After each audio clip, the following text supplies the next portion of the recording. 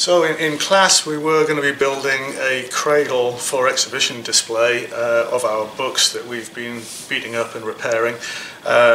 So I'm going to try and explain how that's done at a couple of levels. This is a book cradle that's been made out of Vivac. Vivac is a plastic material which under pressure will bend and fold quite easily. If I put a piece on the edge of the bench here, you can see it's quite easy to bend a short piece. Obviously the long pieces, longer depths need to be put into a clamp and then forced over a couple of times to put that crease in. But yeah, this is the basic premise. The 2 feet are to stop the book sliding off, and those are literally just stuck onto the back with double-sided tape, and the extensions coming forward. So it does have a little bit of spring,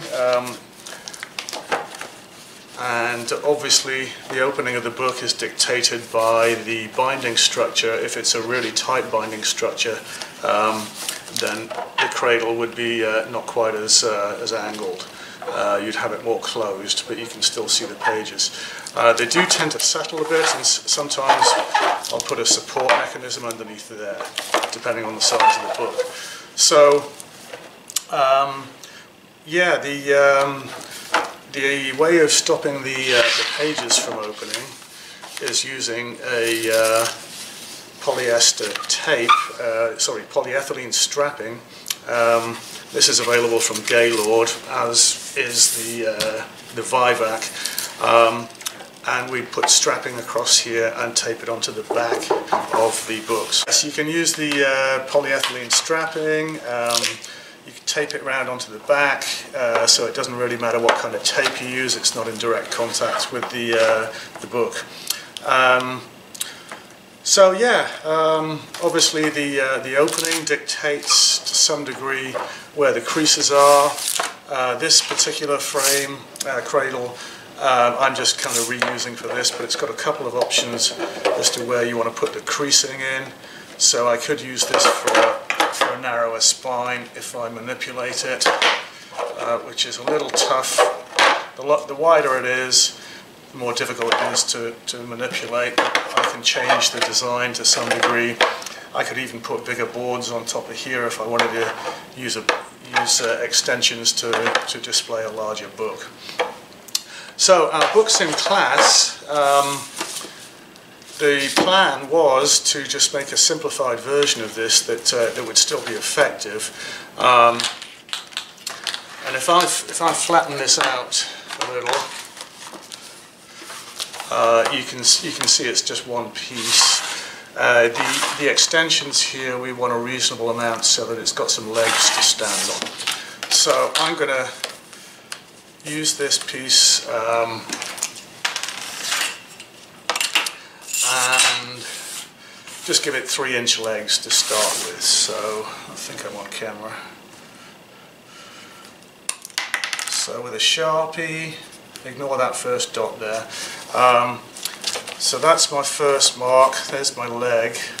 The spine I'm just going to mark in the middle, and the edge of the book,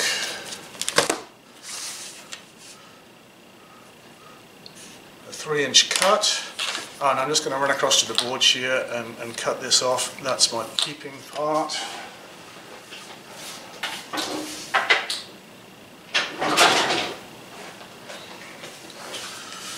So there's my my strip. Let me just check the angle of the camera.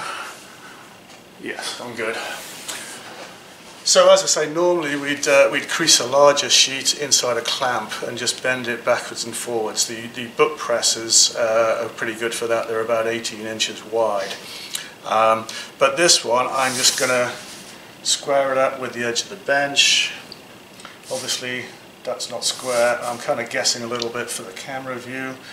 And I'm holding this onto the bench, and I can just bend that down. I can do the same with these guys.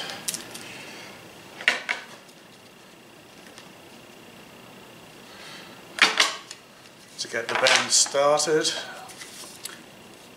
And there's a finite number of times you can crease these, but it's quite substantial, so I'm not too worried about it snapping off.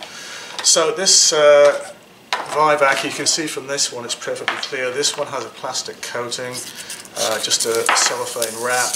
So as I've marked Sharpie marks on top of there, they now come off with the top layer. And I'm just going to peel off the remainder, putting the lid on my Sharpie so I don't get pen marks on the book. And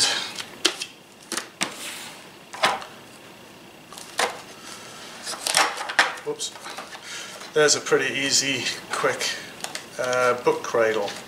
So obviously we can adjust the length of the feet by trimming areas, just trimming a little bit off, probably an inch at a time, something like that. And this would probably need to be strapped round onto the book cradle like that. So yeah, it's a wonderful material. You can use it for making cradle mounts, caption mounts, to display captions more upright, or you can adjust the angles. Wonderful stuff, brilliant invention. We used to spend like days making cradles out of book binding board and then covering them with cloth, and it's obviously really time consuming and really expensive and not necessarily reusable for a different size book. Okay.